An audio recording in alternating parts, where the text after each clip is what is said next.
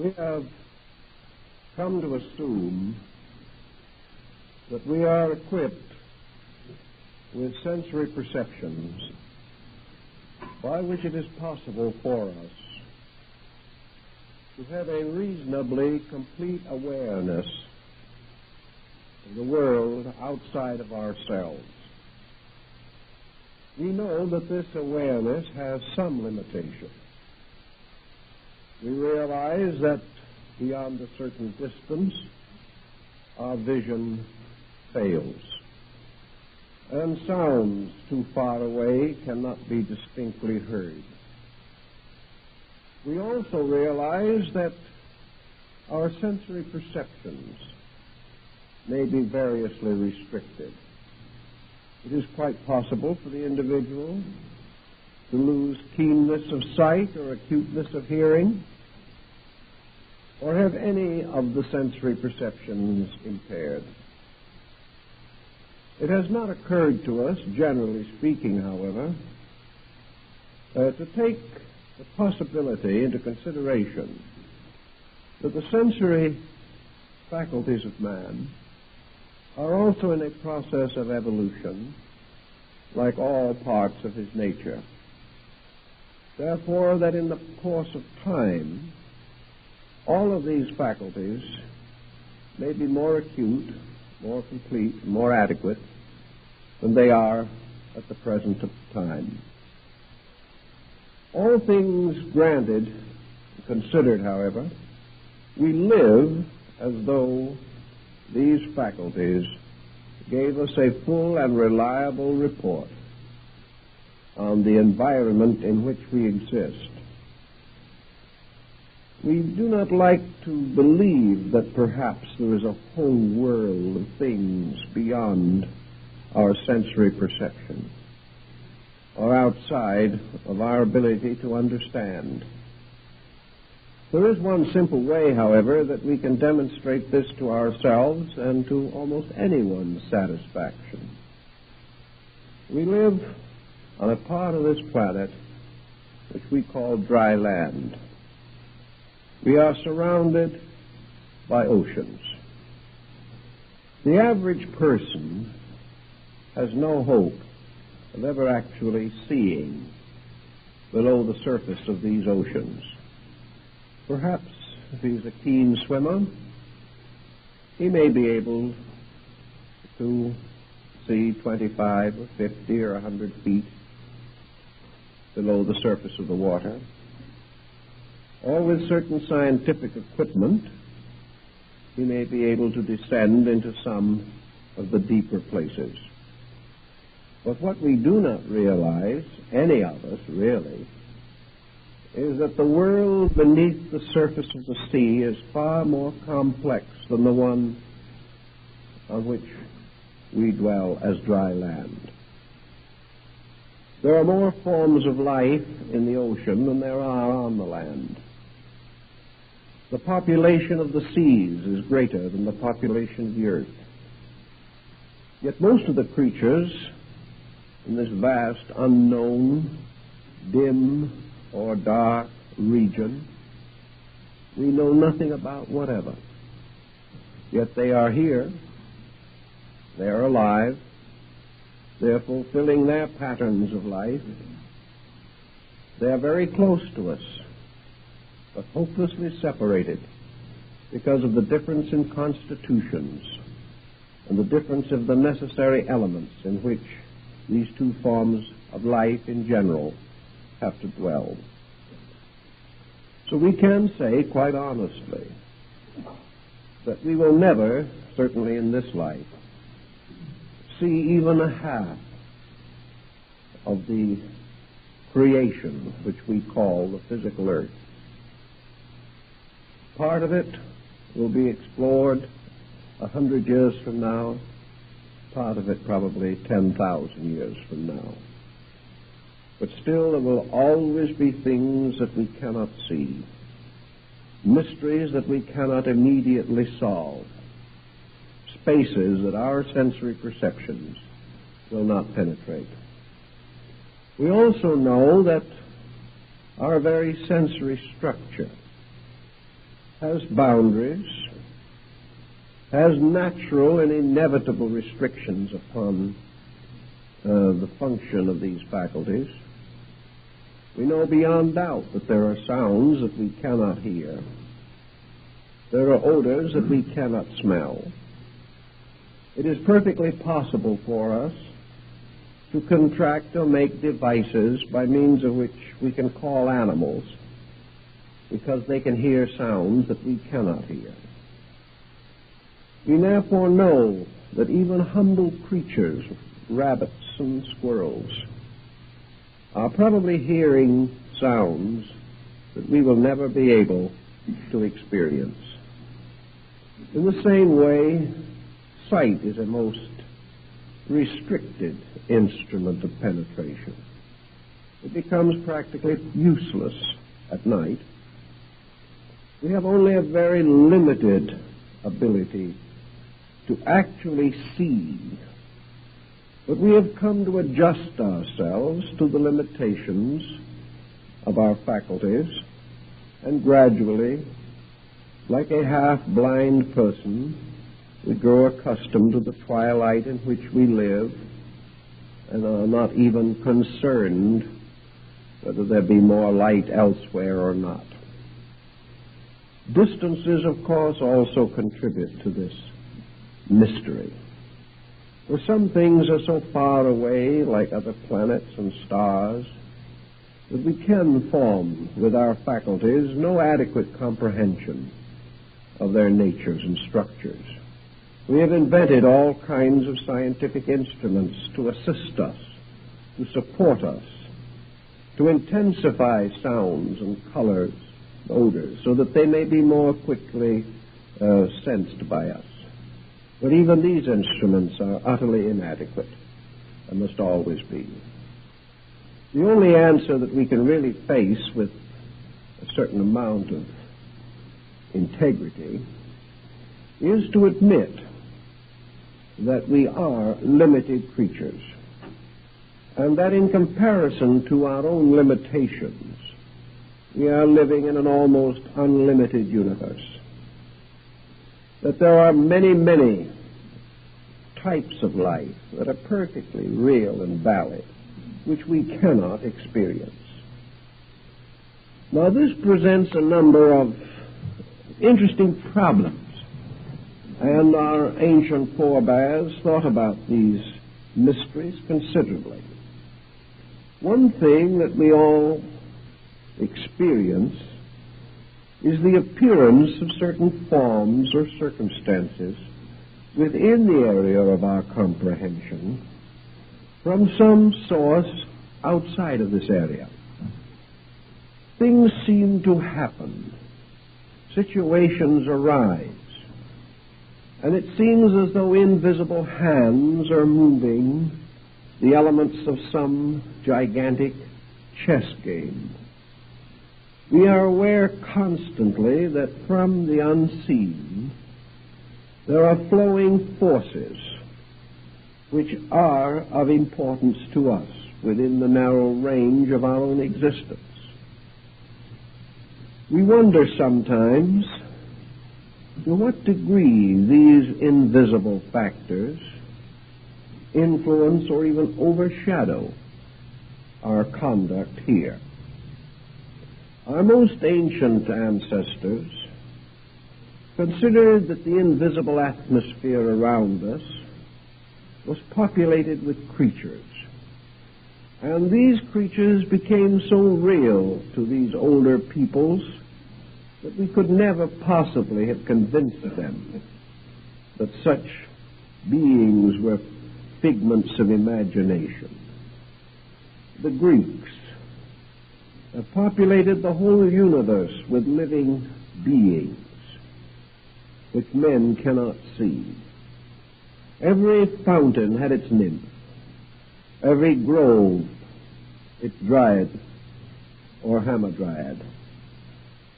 The mountains and the valleys, the clouds, all things were alive with life.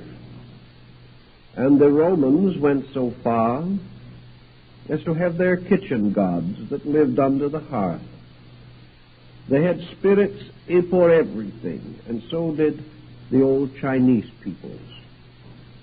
In other words, the Greeks and the Romans and the Egyptians and most Oriental nations recognized a populous universe filled with beings and forms of life that we cannot normally perceive. The highest and most august of these forms of life were considered to be deities, gods, demigods, and godlings of various orders and kinds. Even St. Paul describes hierarchs of beings invisible to us, and early Christian religious art is resplendent with cherubs, archangels, and angels, mysterious beings that we do not see, but certainly were meaningful to the artists of the Middle Ages.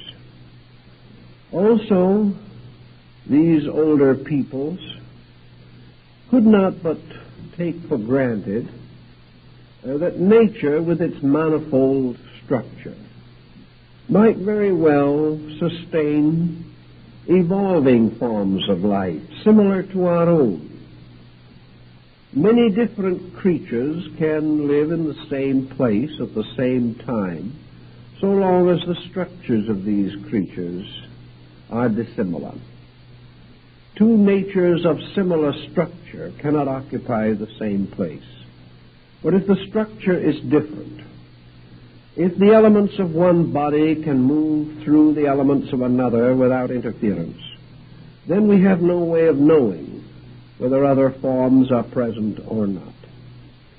And Socrates certainly held it to be a reasonable hypothesis that just as surely as men live in their own dimensions, fulfilling in the world of their own vibratory polarization all of the mysteries of existence, so there might well be other peoples living along the shores of the air or within the deep mysteries and fields of space, just as real as we are. And in this case, these other creatures, by the most sober reflection, may have come to the conclusion that we do not exist. It all depends on the point of view. And if this point of view is different, we are isolated by this separateness of attitude or belief. Now, it certainly would normally appear that the belief that there are other kinds of life close to us, pertinent to our affairs, would have to be supported by some kind of evidence. Man just doesn't believe these things for no reason at all. And probably the kind of evidence that has most commonly arisen is the result of internal experiences by certain persons. There has been considerable record that human beings may, under certain conditions, seem to experience dimensions of perception not commonly distributed among us.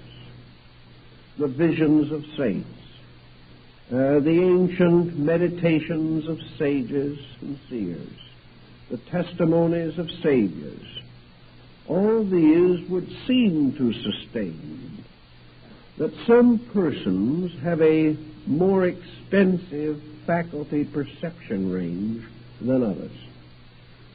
Also, it would appear that this extrasensory band can be developed to some degree, that the individual may be able to intensify this subjective power to know or to intuit or to sense or to know by some strange faculty of inner vision something of the world that is normally concealed from us.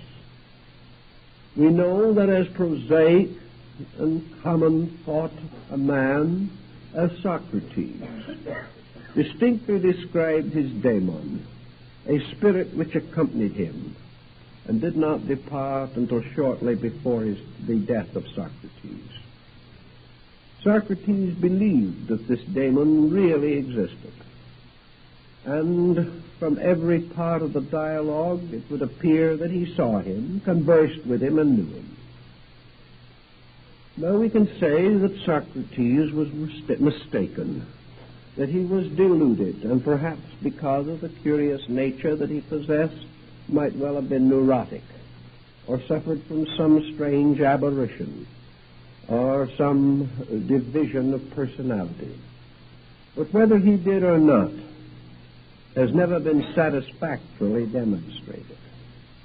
But Socrates is only one of thousands who have reported these things, from old times to the most recent day. In East and West, everywhere, there are streams of accounts that under some conditions, certain persons are able to see beyond the ordinary limitations of our sensory perceptions. From these we have received also accounts of unusual or mysterious beings or situations, places, dimensions of time and thought. In this phase of our problem, therefore, we can say that our belief in the existence of these other dimensions and their creatures, this belief has been built from the testimony of our own kind, which is the only point we want to make at the moment. It seems that we have gradually come to believe this out of our own experience. The next point that perhaps is of interest is the fact that for the majority of human beings, such experiences are not natural, normal, or common. Therefore, to most persons, there may be a certain psychological sensing that we live surrounded by invisible forces or conditions, but we really have no valid understanding of what these forces may be. Again, older nations and ancient peoples believed that they could link the two worlds by the mystery of sleep. In sleep, men dream, and in their dreamings they seem to mingle the natural and the unnatural, the normal and the supernormal, in strange fantasy. Some dreams are so real that they are more intense than experiences of waking. And in dreams, men see many things. And in trances, and in various comas, strange experiences are recorded. Sometimes these dream experiences are rather unhappy, and we call them nightmares. Our ancient forebears would never have considered nightmares to be merely hallucinations. They would consider them to have been journeys into the unseen realm. We no longer feel this way about it, but we never have as yet clearly interpreted or solved the riddle of dream experiences. We only assume that we have. This adds up to one point. Most individuals who are happy, normal, reasonable people, well-adjusted with society, are not much inclined to dream. And if they do, they have but very slender memory of their dreaming. Some research would indicate that perhaps we all dream whenever we sleep, but we do not remember.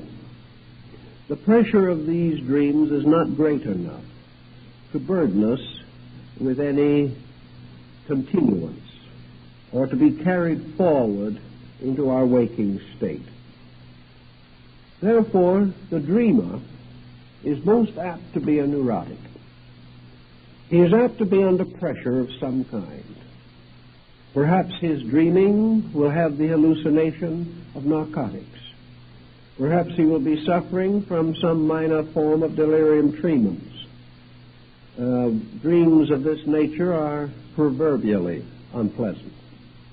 Perhaps it is only worry or grief or the natural dissipations of our minds and emotions that contribute to our dreaming. But it is evident that most dreams represent an abnormal condition within the psychic integration of the individual. As a result of this, a large part of dreaming is not especially pleasant.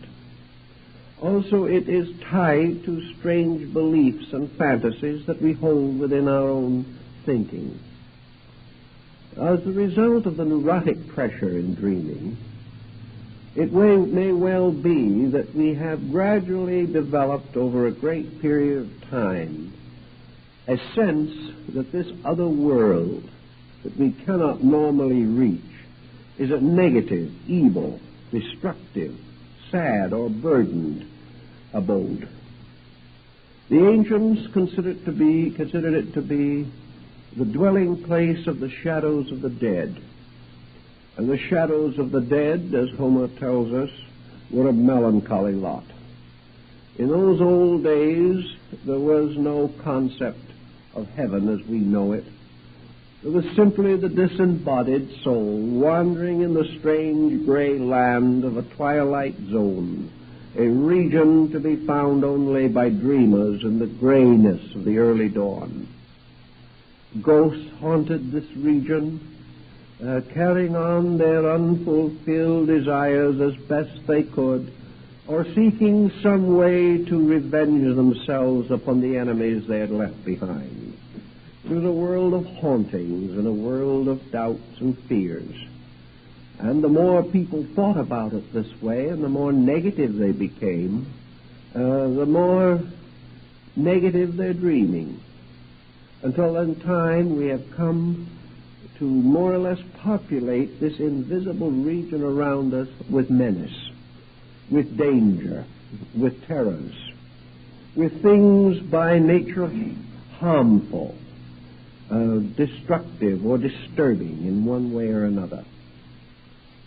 However it came about, this we know, that man has never, for some reason, had an optimistic attitude about the unknown. He has never enjoyed it.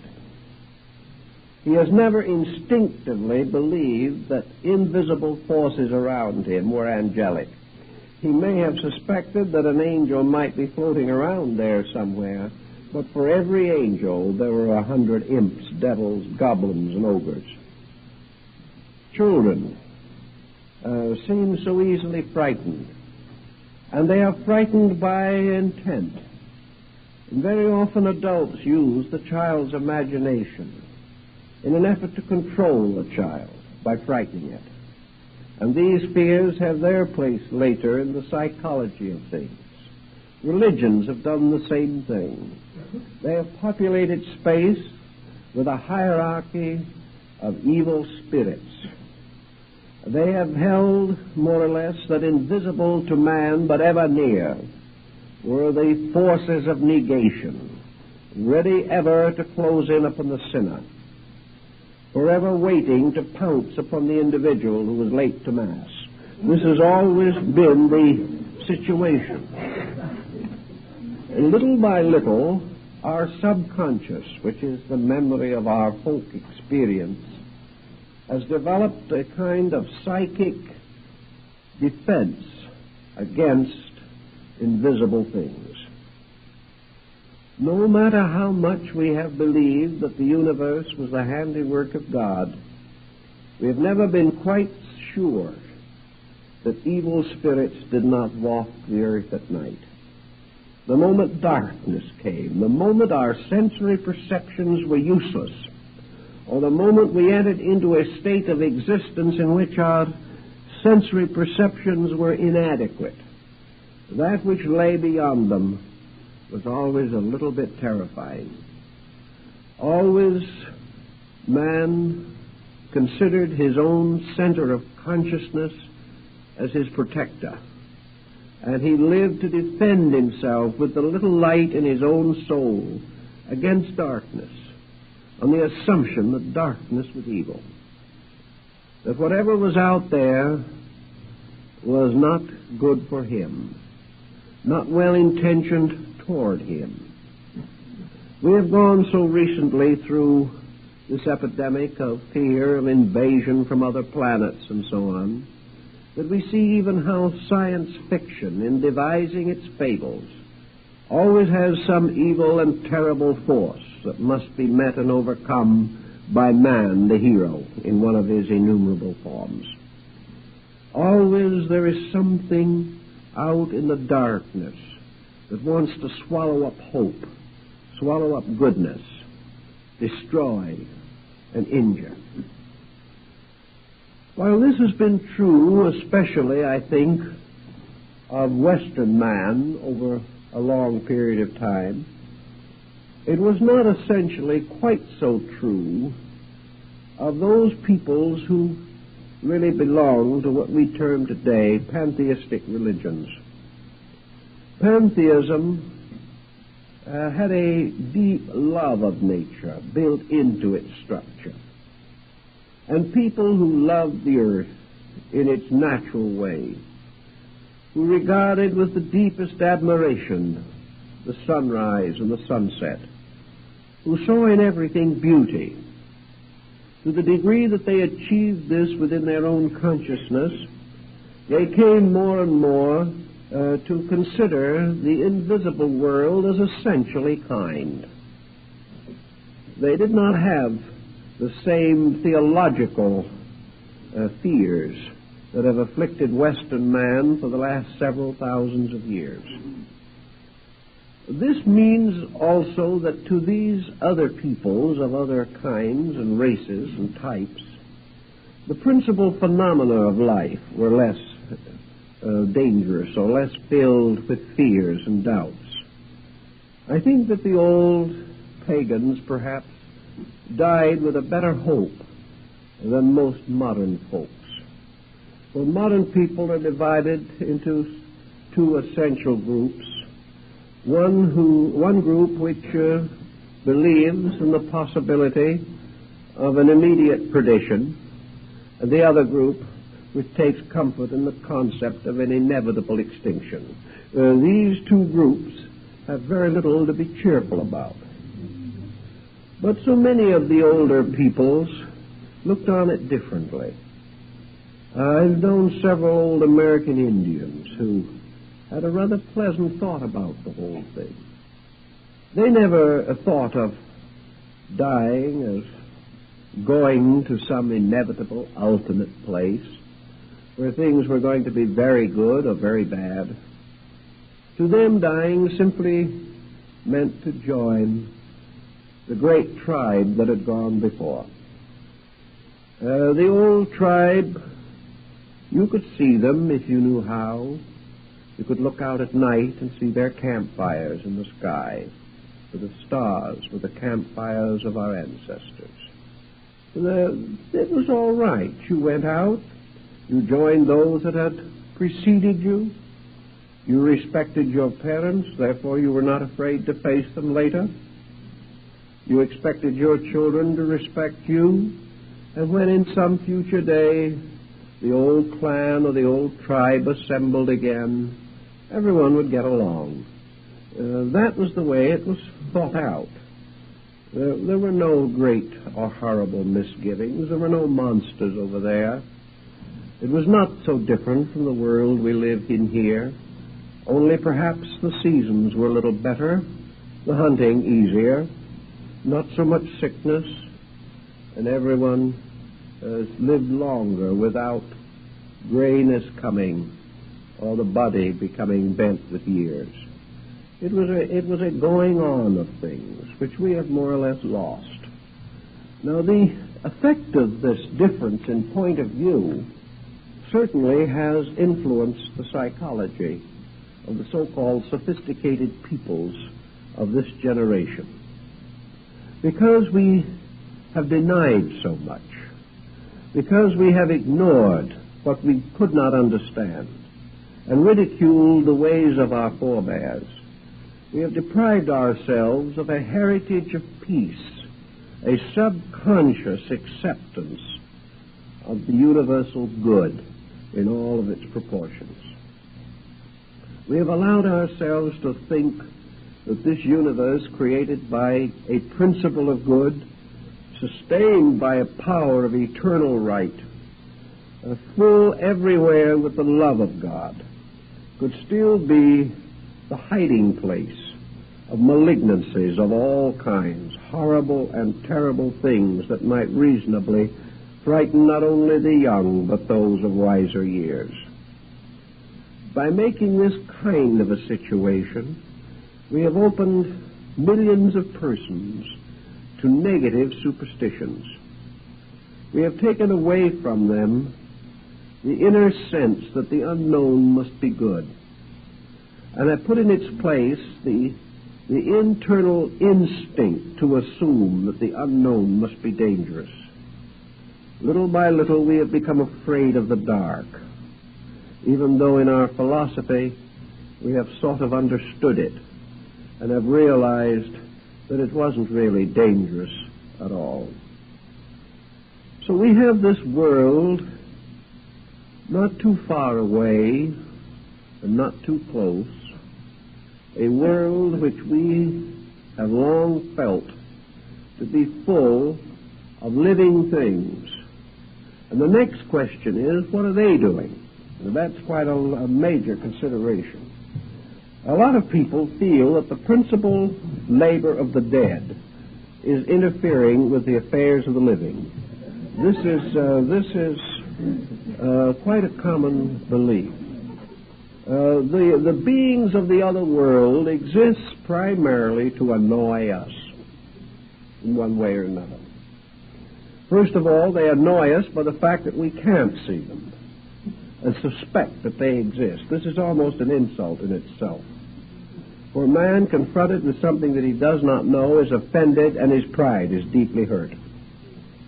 The second thing we sort of feel is always that in estimating any unknown circumstance, we are justified in asking the simple question, what does it mean to me? In other words, would we be at all interested in the possibility of an invisible universe of creatures unless we felt that this universe in some way impinged upon our own? We probably would not be particularly concerned if the little gnomes marched on forever, unless these little gnomes were guarding treasures we were seeking, or were able to confuse us in some way, or like the leprechauns were guarding pots of gold that we would like to own. Always we have to work ourselves into the picture in some aggressive manner, so that our concern with the invisible universe is primarily what does it mean to us. Now, the invisible universe we have also divided in the course of recent time into two distinctive parts. One might be termed a universe of possible living organisms. That is, creatures that might have forms or shapes or have empires or nations. The second type of thing that might be out there is simply force in one of its innumerable manifestations. Here are energies which we would like to know more about, cosmic rays, all kinds of vibratory factors, a universe of closely interwoven energies, electric, magnetic, a universe filled with resources that perhaps we could use in one way or another, much as we have used electricity.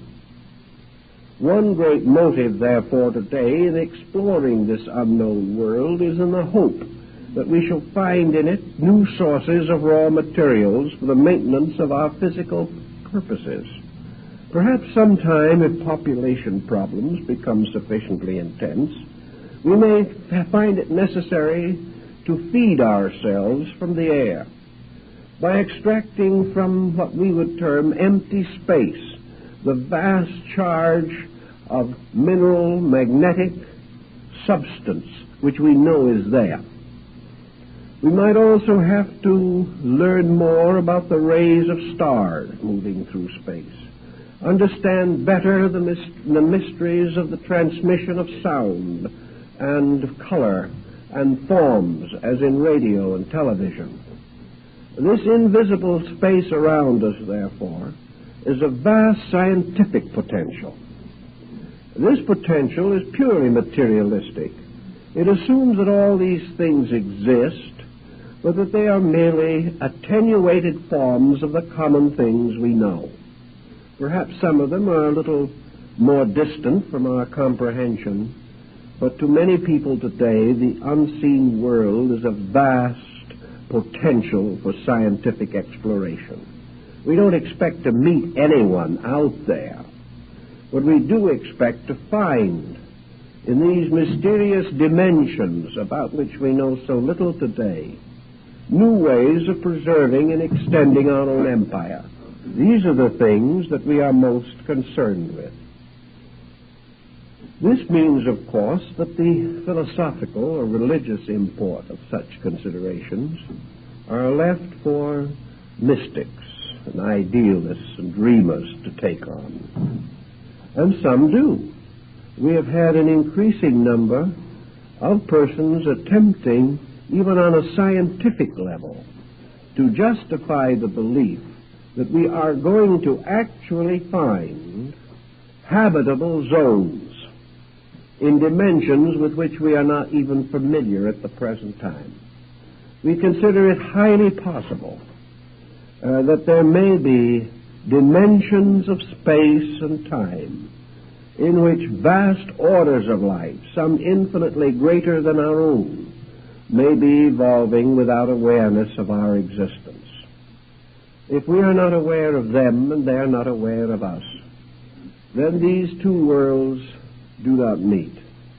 But then the question arises again, is there any common ground of meeting outside of our sensory perceptions? Perhaps these worlds are nearer than we suspect, only as yet we do not consciously realize the common ground. This could take us into psychology, for here we could explore the potentials of the mind as a possible meeting ground for vibrations and energies, thought patterns and pressures that have no equivalent in our outer experience. Some fictionalists and some more serious have tried to answer such questions as, where do ideas come from? Do they really arise within our own gray matter? Or are there ideas in space that have a common existence? One question that has been asked frequently is a proper solution to the coincidence of great discoveries being made simultaneously in several places without any contact between the persons involved. It would seem as though there was a tuning in on pure thought substance. Musicians claim the same experience, that they hear melodies that they will never be able to compose in the limited instrumentality which we can provide. There are so many different ways in which it seems that an individual can be inspired, can receive strange insight, can sense, perhaps foreknowledge, can anticipate the shape of things to come, can be given a prophetic spirit, or can be, like the Pythia of old, oracles of great tidings. What are the powers behind these things? Are they simply some neglected areas of ourselves, or is there some region within our own natures in which we share or mingle with other worlds that we know not of? This has fascinated and intrigued human thinking since the very beginning. Now, against this situation, which we can face with a reasonable amount of common sense if we really sit down and try to work with it, We come also now against the rise of fantasy. Just as surely as we can write soberly of these unknown matters, so can we fictionalize, dramatize, or romanticize all such abstract types of thinking. So we have not only some legends, some lore, some old believing, but we have a continuous supply of imagination, by means of which we are constantly fashioning and shaping things, trying to fill space by imposing upon it the extensions of ourselves. Therefore, a great part of man's effort to describe the invisible world around him has simply been the extending of himself into it. Actually, this is not a factual approach. This is not real. But while it is not real, it is reasonably frequent. And in most cases, what we call the exploration of the invisible is simply a rationalization by means of which we try to make the invisible merely an extension of the visible. We try to consider it merely a more attenuated earth, or another place where beings with temperaments and dispositions like our own have their habitations. And because these other creatures are like us, we have every just reason to be frightened to death of them. We suspect that they might do to us what we might well do to them. This has produced a lot of psychotics, and it has done a great deal to damage the natural intuition of man. Somewhere, if we are to believe the old philosophers and the old mystics, there are faculties in man for the just investigation of these matters. Man can only investigate these things from his own structure. He will never invent a device that will be adequate. No matter how far he carries his present intellectual labors, his scientific labors, he is never going to be able to achieve those things which are restricted to function of consciousness itself, because man cannot invent a mechanical equal to consciousness. He can develop exactitudes, but he cannot evolve creative machines. So that the individual has to depend upon these inner resources. Now, it is interesting, but whether he knows it or not, his own inner resources are the simplest approach to the matter. Infinitely less complicated than the extravagant method of experimentation for centuries trying to work out a device that never quite fulfills its purpose. Man, in order to find out what is anywhere, to understand anything, visible or invisible, to clearly understand and know the substance of any reality, must have within himself the capacity to experience reality. Between him and this capacity is the vast structure of his own opinions. The way in, the key to the discovery of the truths of things, is always to have no preconception about them. A preconception is an invention. And a preconception in the subtle substances of thought becomes a molding force. And everywhere in life, that which we preconceive comes upon us. Whatever we expect, we experience. Not because it is true, but because it is expected. And from the mysterious substances of things which we cannot analyze adequately, we are continuously seeing the reflected images of our own preconceptions about these things. Now, man is a creature of preconceptions. Man has never been a person or a being that by nature sought first the facts of things. Man has always sought to prove that he is right. He has sought to defend opinion rather than discover truth. So even in the smallest daily problem that confronts him, he is always militantly determined to demonstrate his own rightness. And the only way in which he can do this is by creating a reflection or a contrast, by insisting that something else or someone else is not right. So in the search for whatever might be out in space, the discovery of the situations or the substances or elements that may be there, the beginning of true discovery is to create an instrument that is not only sensitive enough to achieve the purpose, but is in itself in no way contaminated by any element or circumstance which will distort the validity of the report. Now, in man, there are many things that can distort the validity of any report. One, of course, is this opinionism. One is the conditioned faculties of his own thinking. Whatever impulses come to him, he will dress them immediately in his own expectancies. He has no other clear way of investing formless principles with cognizable formal structures. The mystics of old, therefore, the saints and the hermits in the desert, have all begun with a simple formula, namely, that the individual who wishes to seek or find truth must first of all renounce worldliness.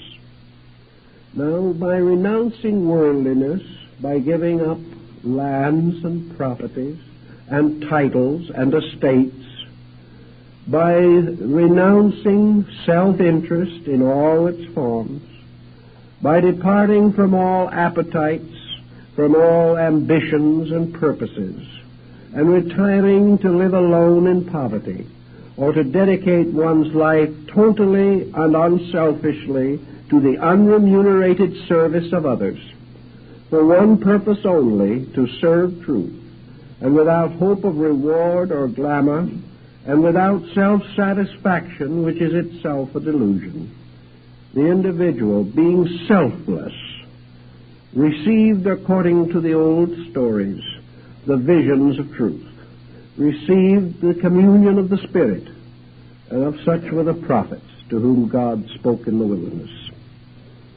So the ancients took away from man every ulterior motive by causing him to renounce anything which might bring satisfaction to himself. For only when he did this could the voice of God be heard. Well, we live in a different kind of world from that, but the principle remains essentially true. That man reaching out to experience the unknown universe around him must not have within himself any emotion or any attitude that is going to color this experience. If he has any such conditioning circumstance, he will only reflect himself, and he will never know what was actually there. The very personal experience will obliterate the possibility of contact with something greater. If he therefore is convinced that this universe around him is full of fearful things, he will experience only its fearfulness. What its substance is, he will never know. For every demon he expects, he will find a demon. For every evil spirit that he believes to be there, he will find an evil spirit. Because he will find always what he expects, and in the magic mirror of space will see only his own face reflected. The only way to break through, then, is to reflect nothing from yourself, to have no preconception, to have no attitude, to have no feeling or belief about the thing.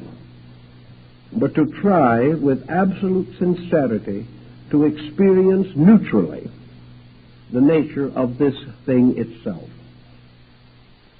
Now, to do this is not easy, and I would strongly advise no one to start on it late in the evening. Actually, before it is possible to explore these higher dimensions, as in the examples of advanced yoga and in the higher disciplines of Tantra and even of Zen, long before the individual can attempt or should attempt any such exploration of things, he has the long task of self-preparation. It is utterly ridiculous for anyone to assume that he can approach the unknown with complete peace of mind at the present degree of his development. He must first go a long way in self-discipline before he is free from both fear and hope. For just as surely as the images of fear are but delusions, so most of the images of hope are likewise unfactual. So instead of an exploration, we simply live in a strange shadow world of our own expectancies, believing that we are greater than we are or less than we are, that we are in danger of some kind of strange punishment or an immediate hope of some mysterious reward. But actually, the true substance of this unknown condition is unexperienced. We do not have any concept of its true nature. Buddha likened this final experience to the Mahaparinirvana itself. For in this absolute contact with space and eternity, we come into one with all the root and causal essences of things. We do not know what is there, but we know we must become like it to experience it. And we know that as far as our own perceptions are concerned, this mystery is absolute quietude, absolute peace, absolute silence, absolute rest. And until we find this in ourselves, we cannot walk through the curtains that divide the world. If we try to go in any other way, instead of passing into the other region, we merely pass into the negative abode of our own subconscious. And there we struggle with circumstances with which we should never have afflicted ourselves.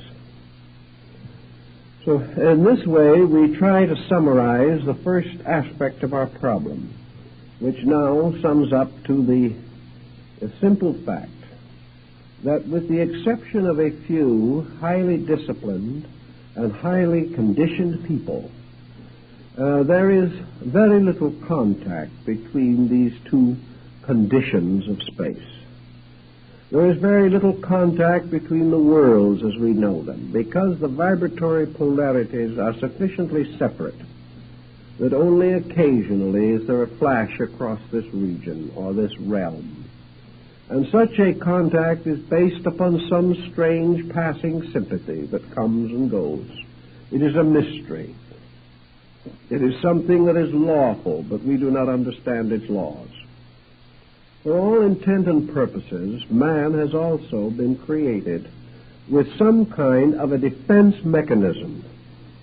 And this was given to him on purpose. If it was primarily intended that man should be a citizen of two worlds simultaneously, he would be. If it was proper to his need at the moment that he should see this other side of place and space, he would. Also, if it was necessary or proper that he be continually molded or conditioned by forces dwelling out there, he would be aware of this process. But apparently it is not part of the original intent of things. It is not a part of the purpose that man must presently fulfill, that he should lean upon or be conditioned by this other region. Under certain conditions, he may have a passing experience of it, in dreams or in visions. but it is not his normal or proper abode. And if these visions be too numerous or conferred upon those ill-prepared to receive them, they lead not to helpfulness, but gradually to disaster. So they're not needed. They're not part of the plan. We do not need the conscious participation in this other world. What we need and must develop is our ability to regulate and control and direct the affairs that we face here. It is therefore consistently demonstrated that the individual who becomes too much involved in the exploration of other dimensions is likely to become negligent of his immediate affairs. This is not good. For there is no amount that we can accomplish in the exploration of space that can in any way equal the needed experience of self-orientation here. It would seem, therefore, that the whole purpose of man and the peculiar structure with which he is endowed is that he be restricted, that he be held within a certain boundary, that this boundary shall reveal a certain part of the truth about the universe and himself, but not all of it, that he shall see the entrances and the exits of this theater of life, but he shall not know what is going on behind the scenes, that under certain conditions the curtain is rolled up and the play goes on. But when the curtain is rolled down, man is not supposed to watch the changing of the scenery. Something has created a pattern for man. By this pattern he is set in a world of 3 dimensions, with faculties possessing certain penetrating power, with judgment and attitude. And it is assumed that he is provided here with all that is necessary for the immediate achievement of the reason for his own existence. If more was required, he would have it. But more seems only to be needed occasionally in the form of a great directive, as in the revelation of a religion or something of that nature. It is not intended that there be continuous directives. And it is also so astutely operating that when a great seer does proclaim some mystery of the invisible world, the majority of human beings do not believe him. They are not affected by it, simply because we are not affected by that which we do not ourselves experience in the final state of things.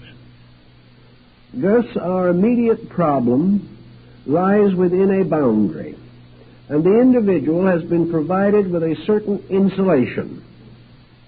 Under normal conditions, there is practically no evidence of any individual being persecuted by force outside of his own sphere of existence.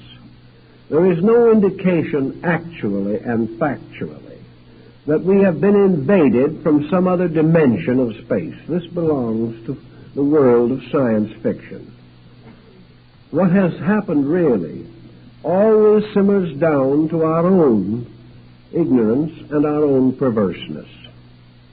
So man, having been given a certain insulation, is by his own psychic nature protected against whatever vibratory rates pound in upon him from larger dimensions of space.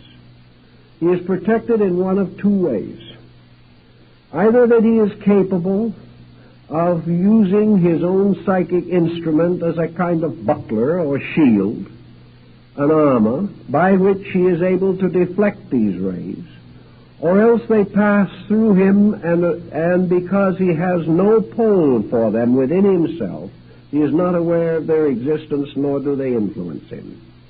Man is therefore receptive only to a certain range of external pressures.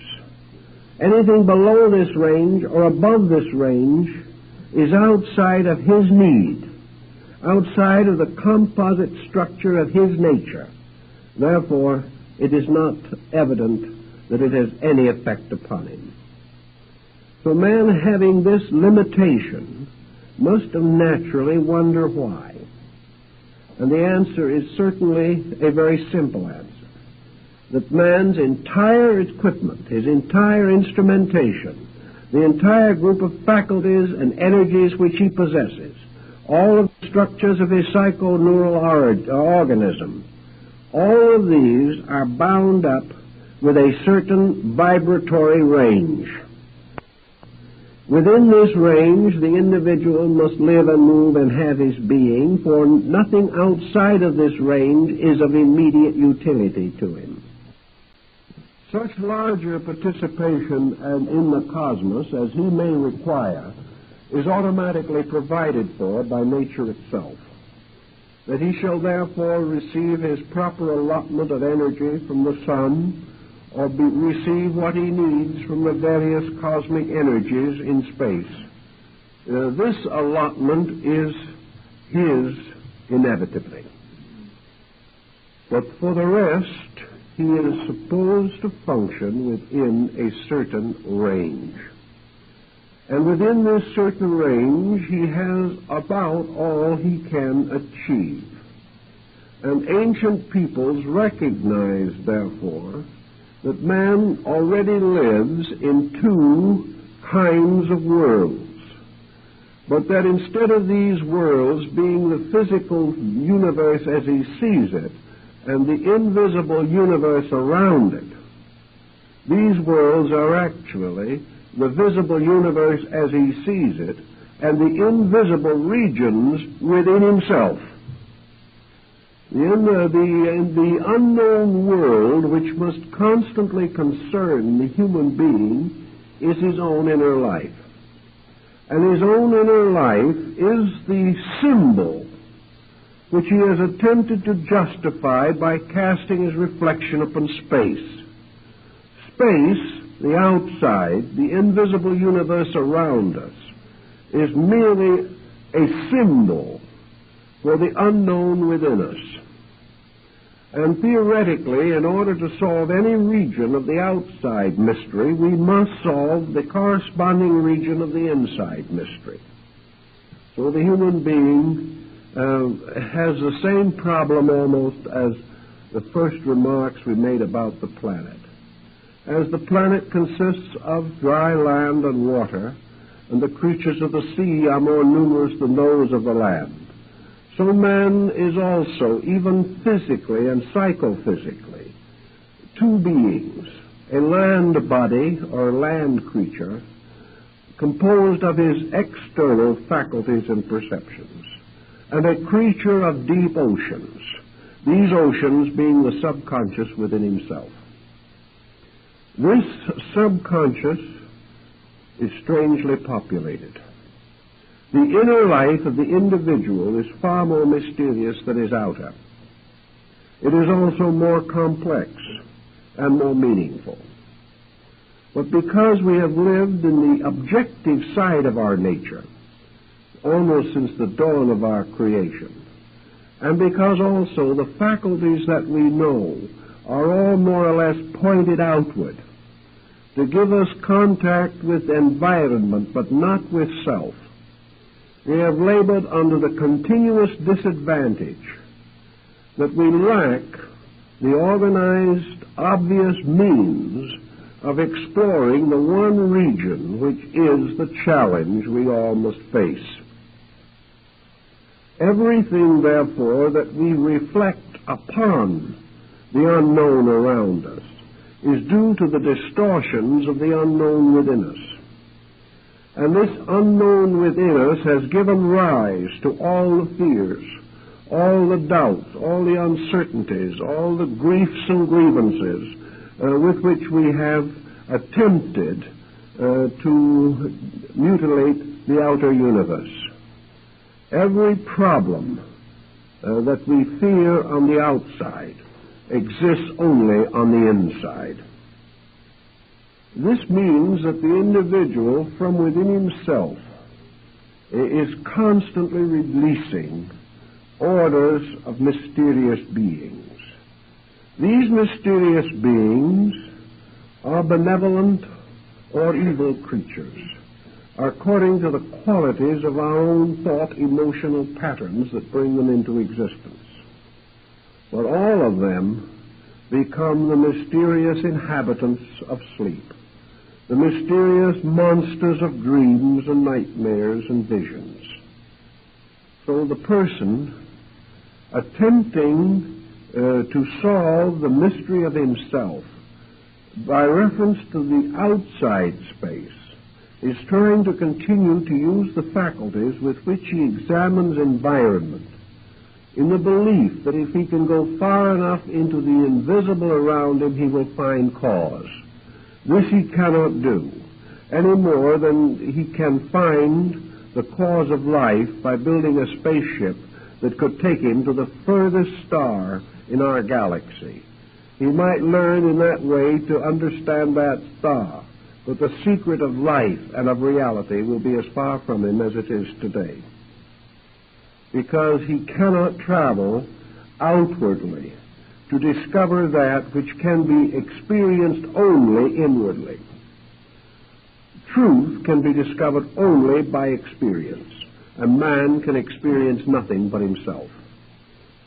He can contemplate all kinds of things, but the vital experience of I know can only come from the internal life of the person.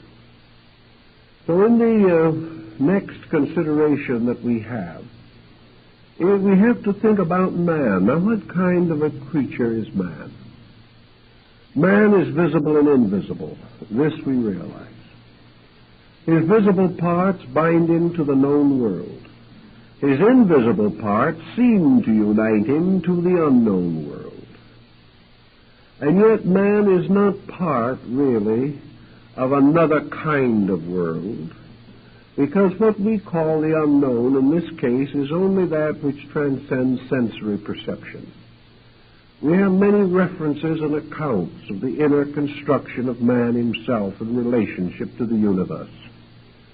Almost all of these accounts finally agree that man himself is a kind of miniature world, and that just as surely as the solar system was believed theologically to consist of heaven, earth, and hell, so man is likewise a triad, consisting of a divine nature, a human nature, and a strange, shadowy sub-nature, which was his inferno, and which has always tormented him and always will. And it is this inferno which he must some way cope with. And in the ancient writings we are told, for instance, that Jesus, after the crucifixion, descended into limbo and redeemed the souls of the lost. In other words, he descended into the infernal region. In Buddhism, the same concept is described, in which the Buddha is said to have multiplied his nature so that he appeared simultaneously in all of the 49 realms of Avicii, or the underworld, and there redeemed the souls of the dead. And the presence which he left behind when he left these regions was the lotus, which to all these became the symbol of eternal hope. But this Avicii problem, this whole problem of the under region, means that the individual, in order to attain freedom, particularly from the cycle of transmigratory existence, has to redeem his own underworld. Now, in attempting to redeem his own underworld, he is in exactly the same problem as the medieval, who saw this underworld around him lapping upon the very steps of the cathedral. He was only able to hide in sanctuary or tuck himself under the edge of some bishop's robe to avoid perdition before the day was out. This world of evil closing in upon medieval man, bringing with it the Inquisition, the witchcraft problems, the cycles of demonology which caused thousands of innocent persons to die, this whole situation finally traces itself back to the sub-regions of man's own nature. For there is in every individual this region of negation, this region into which is constantly flowing the endless mistakes of living, this region which is kept alive by the errors of life, this region in which everything that is negative, everything that is destructive, everything that is selfish, continues on to create psychic vortices, vortices which the ancients like to think of as demons, various elementaries of negative and horrible proportions. But man was creating out of his own negation a hierarchy of infernal monsters. These are the ones which he gives a certain life to by vitalizing them with his own thoughts, with his own intensities, with his own emotions, sustaining them by his own self-willfulness, by the bitterness of his attitudes, by his criticism and condemnation. These things are constantly building evil. Now, back in the Paracelsian days, it was assumed that if we kept doing this long enough, if we kept building this corruption into our own subconscious, it would become very much like a corrupted land. It would be a place in which plagues might well arise. Many of the ancient peoples believed that what we call germs and bacteria and things of this nature are really manifestations of this psychic evil that lurks within things. That the destructive forces of life which take form in lower kingdoms are in reality the embodiments of the negative psychic pressures of living things. That they are the devourers, the destroyers, the corrupters of flesh, and that therefore the individual may interpret this in two ways. Either that perhaps sickness, physical sickness, is caused by this gradual increasing pressure of negation in the subjective part of self, or else that this negation becomes a swarm of semi-living elementary creatures, and that these creatures, like strange fungus or like mysterious creatures, parasites, can take hold of and drain the body of its resources and the mind and heart of their values and energies. In any event, the ancients held it to be self-evident that man carries within himself this region of his own undoing, and that his first and real purpose is to solve this, that this is his own underworld, the mysterious eighth sphere of the gnosis, this world which has really no existence, but is continually forced into the seemingness of existence by the seemingness of evil in the deeds and thoughts and emotions of living things. Thus, in the Persian philosophy, we have the war between light and darkness, but light is ultimately victorious.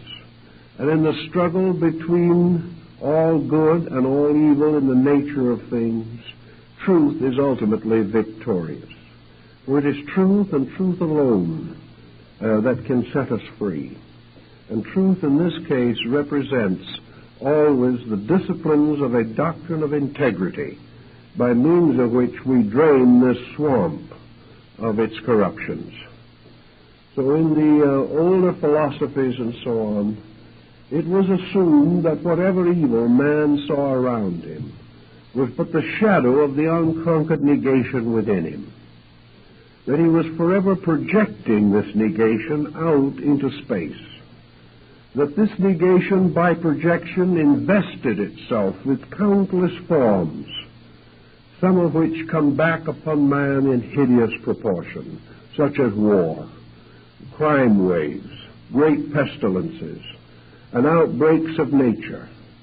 And nearly every war in history has been followed by a plague, because in many ways Wars set up these terrible hatreds, which in the invisible atmospheres of our lives corrupt the flesh and cause us to sicken from within.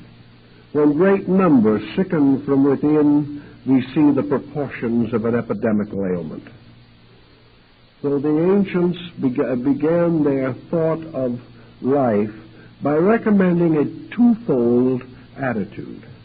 Man instinctively desiring to see the world around him, to solve its mystery, and also desiring to see a better world within himself and solve its mystery, may function in both regions, using each to symbolize the other, and both to attain the common good.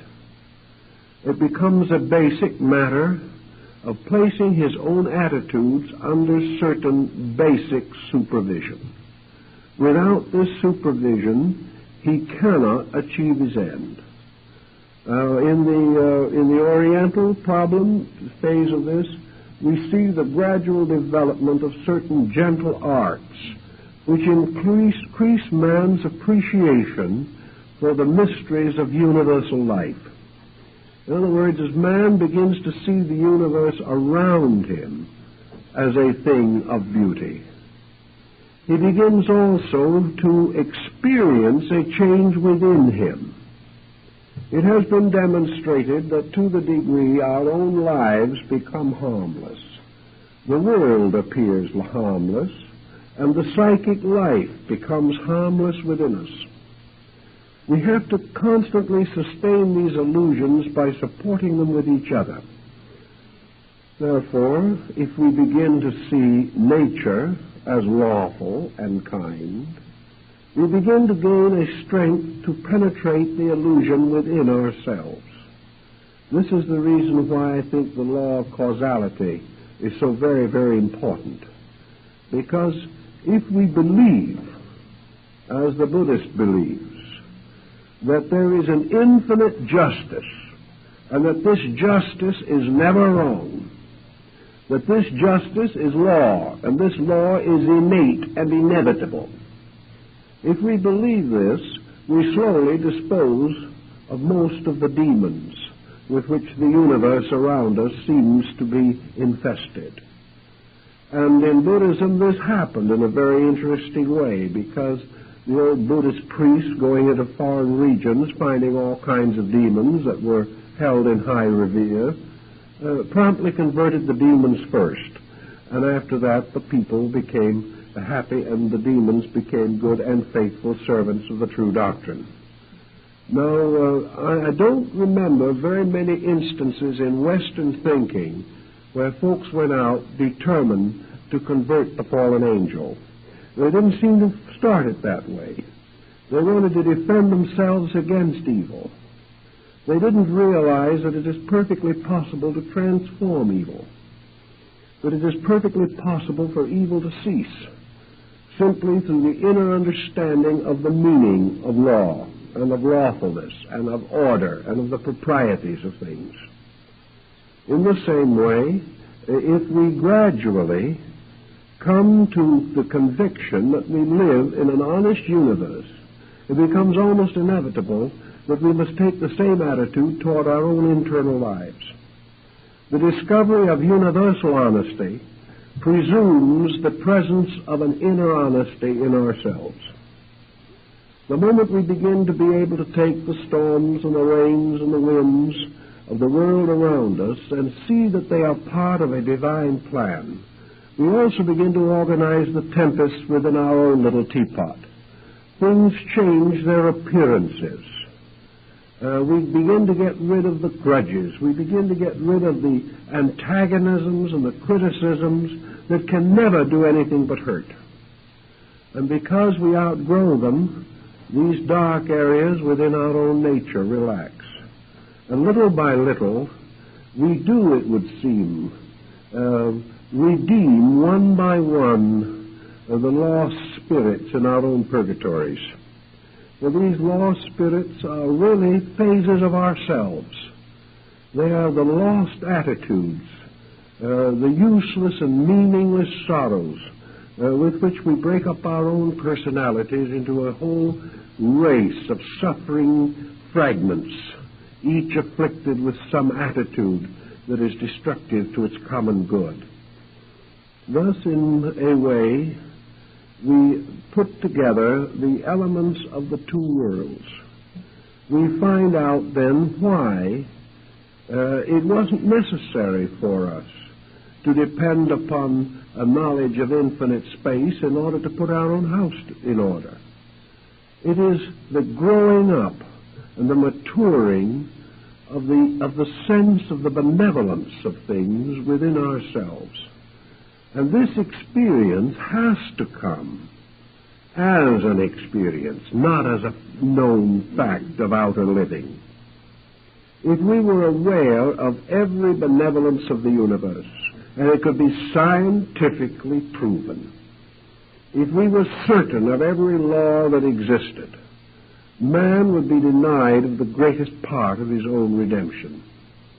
He would be denied of the right and the power to make the personal statement of good in the presence of shadows. He would lose the entire privilege, the magnificent opportunity of discovering that which he must discover, and which he can discover only by his own effort. If it was all revealed to him, there would never be those hours in which he had to claim his own heritage of faith. There would never be those long nights in which he had to struggle with the weaknesses and infirmities of his own flesh.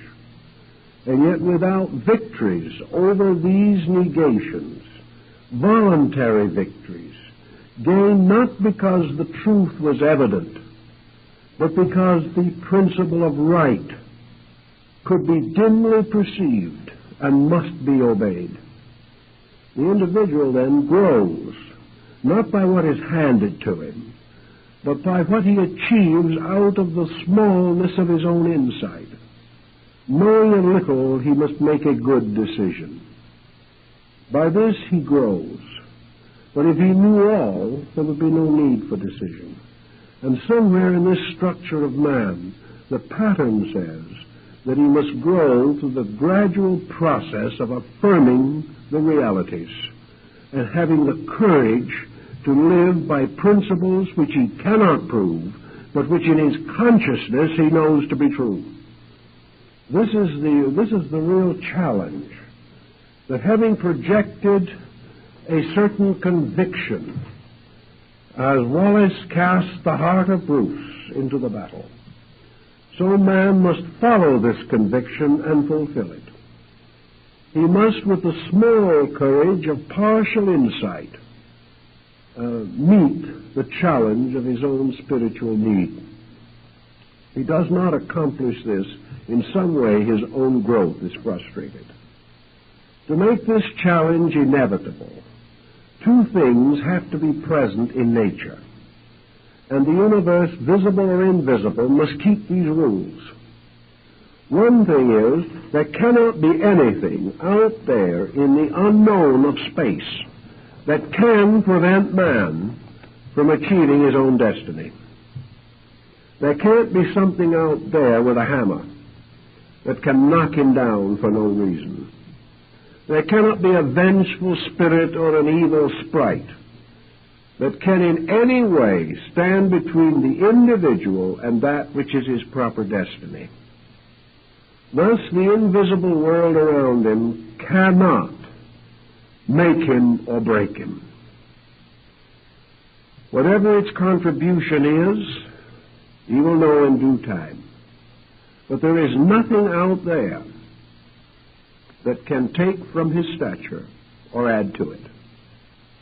If there was one thing utterly unknown to him and utterly beyond his control, which was inimical to his destiny, man would be completely frustrated.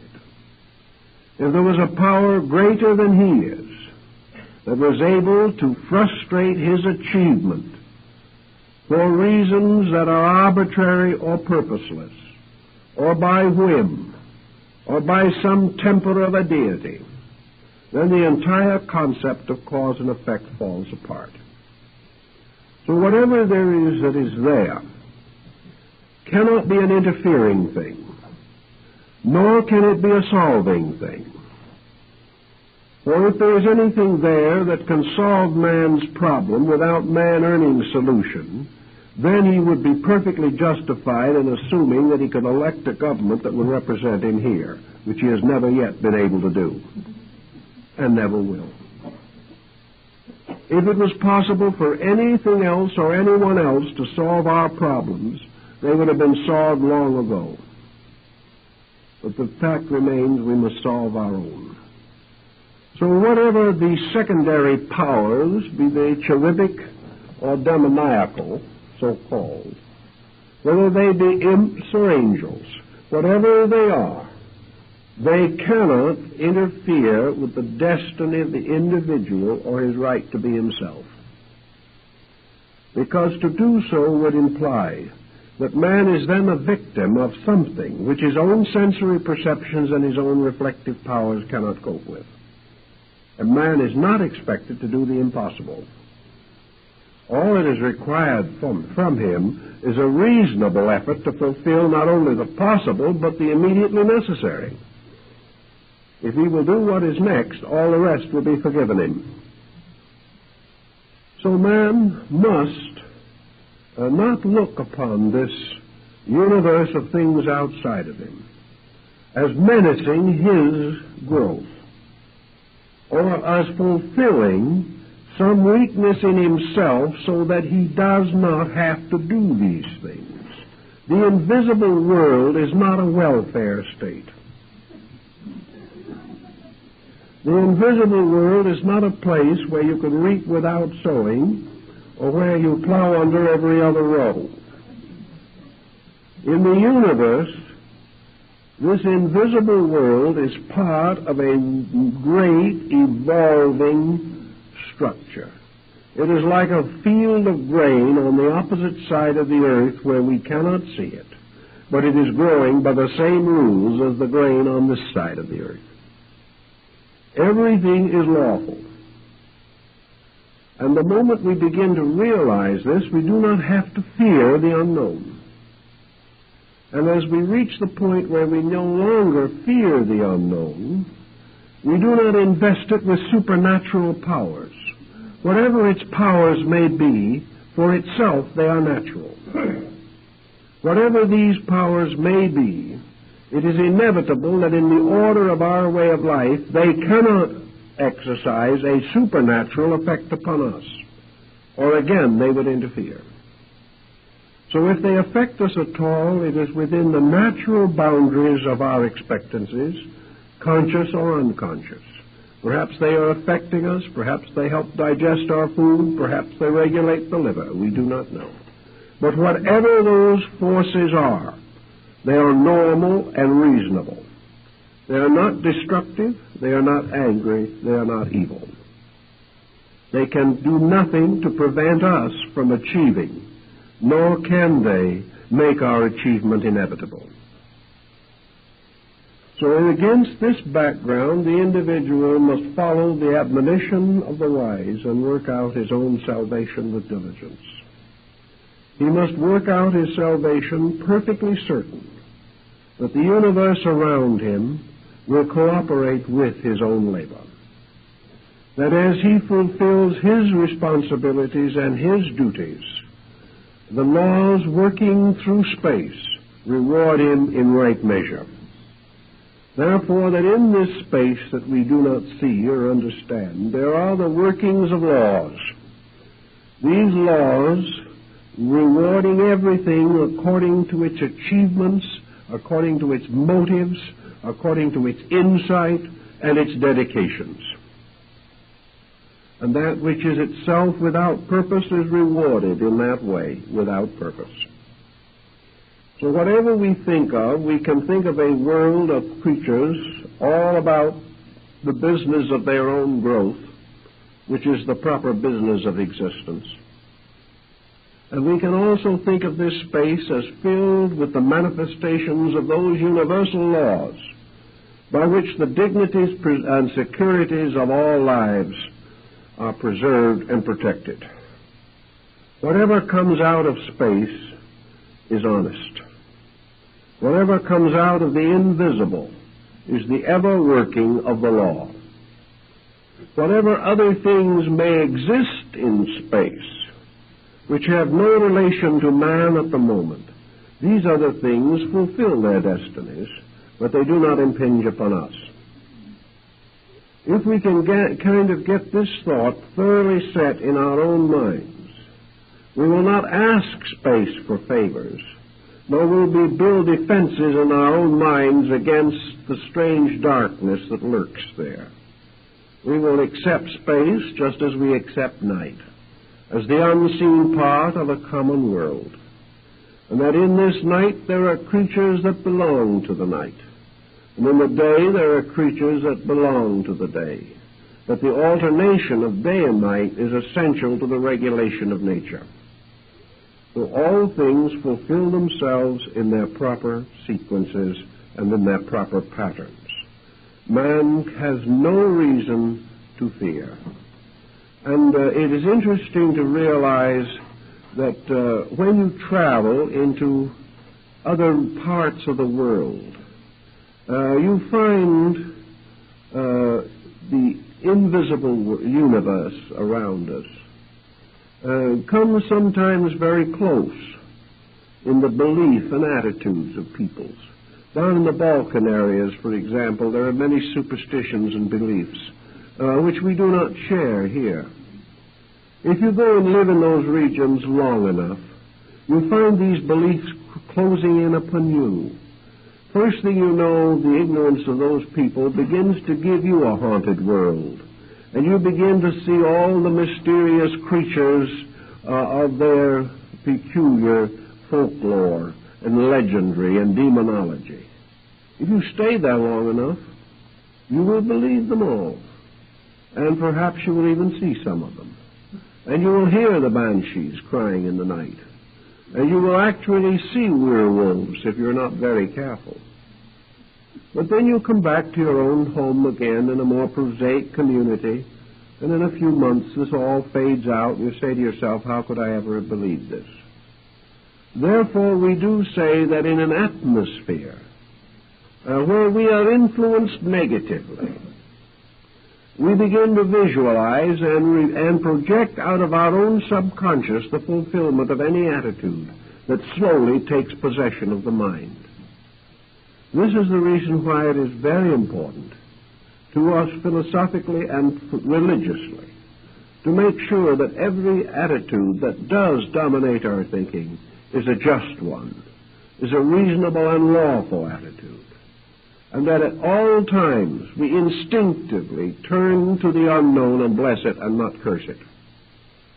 And we can only reach this instinct where within ourselves we have ceased to curse anything, where we have gradually learned to experience the inner part of ourselves as beautiful, and experience all other people as fulfilling their natural destinies and growing according to their lights and their ways, and that little by little all hatreds, all dissonances, all discords vanish from our own consciousness.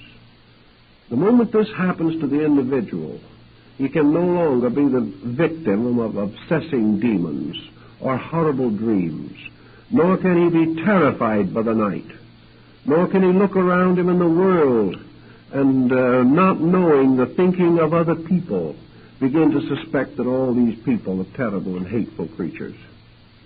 Sometimes perhaps he is wrong. Perhaps some of these people are not quite as good as he thought they were. But his own health, his own survival, his own integration demands that in his own heart he keeps seeking until he finds the good. He cannot acknowledge the evil in anything without acknowledging it in himself. So all this problem of working back and forth, of creating strange fantasies of sleep and dreams, of nightmares and all these things, result also gradually in the building up of collective patterns. And in these patterns, as we see them working in the world today, we see negative patterns gaining strength all the time from the common misunderstandings and false attitudes of people. These patterns become customary, but regardless of how many hold the pattern, how much the substances of the subconscious are contaminated, there cannot be one person contaminated who does not accept the pattern himself and permit it. No matter how prevalent the evil is, each individual must accept that evil and be infected by it through some action of his own. He cannot receive this evil because another million has it. He can only partake of this evil if he has corrupted his own integrity in some way. So there is no power in nature or in the universe that can hurt the individual who has not opened himself to being hurt by a disobedience of the natural laws of benevolence. If we keep this constantly in our thoughts, we will not be so subject to hauntings and things of that nature, and life in general will enable us to get along with those we can see and also the ones we cannot see in a reasonably pleasant manner. And this is something greatly to be desired, because sometimes our worst enemies are shadows, and some individuals suffer acutely from their inability to discover the magnificent integrity at the root of life. These are the ones perhaps who suffer the most. It is hard to find a friend who is false, but it is much more difficult to live in a universe that seems to be false. But fortunately, the universe can never be false except in seeming, for in substance it is always true. And the individual who is able to hold this attitude and work gradually to finding this truth will in the same time put both the universe and his adversary in their proper places. He will be free from both evils. So that from the universe we learn something of ourselves, and from ourselves we learn something of the universe. And this is apparently as far as we're supposed to go, and I think it's probably far enough to go for the first evening. So thank you very kindly.